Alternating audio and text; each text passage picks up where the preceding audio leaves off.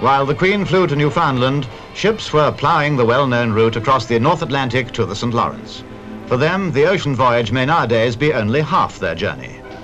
The St. Lawrence leads to an inland Mediterranean, shared by Canada and America.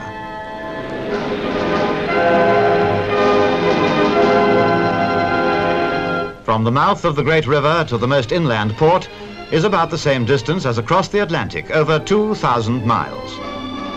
Thanks to the great new system of locks and canals built in the International Rapids section of the river, the St. Lawrence Seaway, already in operation, gives direct access to the Great Lakes for ocean-going ships.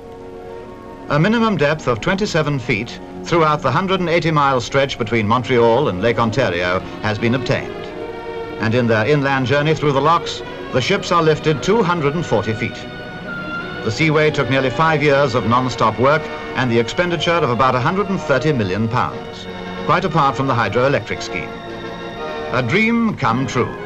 The St. Lawrence Seaway ready for its official opening by the Queen.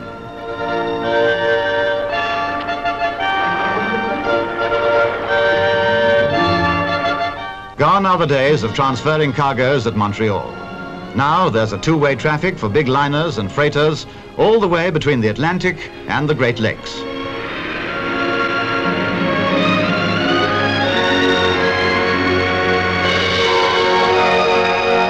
All the way to such ports as Toronto, Cleveland, Detroit, Milwaukee and Chicago.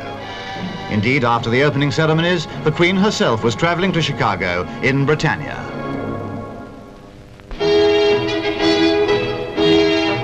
The Republic of